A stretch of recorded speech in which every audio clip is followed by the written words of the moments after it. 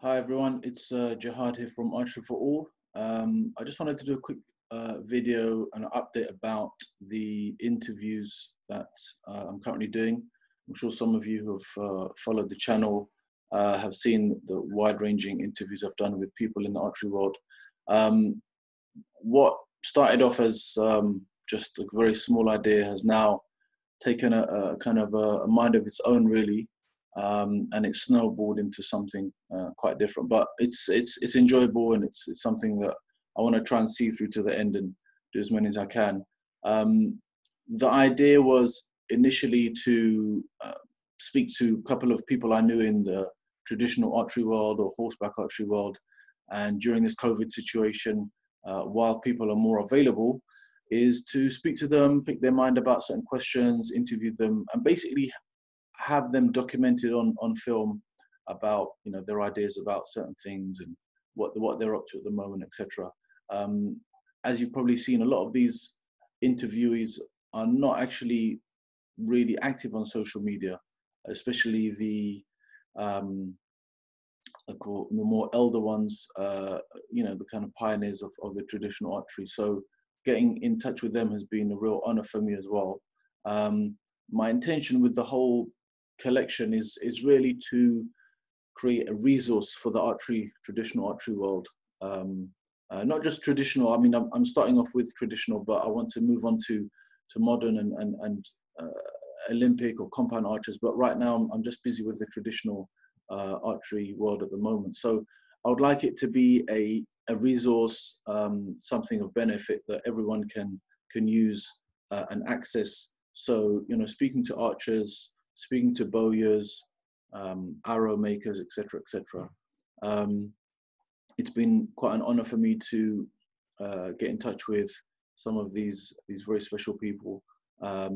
So a couple of things I wanted to just let everyone know about, or kind of open it up there, really, is firstly, thank you for comments and support I've got through the videos.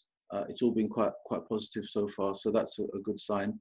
The last video I did with Yuha Zhuang is I made a mistake on the Zoom video. So when he was showing me the bows and I started to talk, then the camera switches to whoever's talking.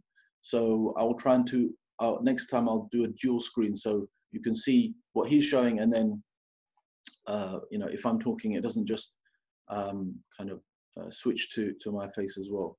But yeah, that was certainly a very interesting interview, which has garnered quite a bit of chatter online on the Facebook groups, etc., etc. So that's good. So I will be fixing that.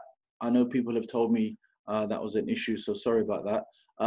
I do have a lineup of other people that I'm currently contacting, or that I'm due to interview. I don't want to give the names just yet, just in case things go wrong or it's delayed or whatever. But rest assured, I do have people from really, east and west, north and south, from a number of different countries, cultures, traditions, which will hopefully enrich this, this archery global community and family that we have. So stay tuned for more videos.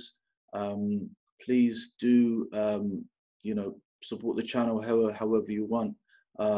It's great to get obviously more subscribers and things like that, but if you don't want to subscribe, not a problem. But just watch the videos, send in a comment. If you feel there are people, bowyers, archers, that you feel would be good to be interviewed, I'm always open to suggestions and new ideas. So please contact me. I'll put my contact details below in the description. But yeah, just a thank you for everyone who is supporting the channel, watching the videos, giving feedback. And even if you're not giving feedback, just watching the videos, and I'm hoping it's of some benefit to you anyway. So stay tuned, more videos to come, and I'll see you soon. Thank you.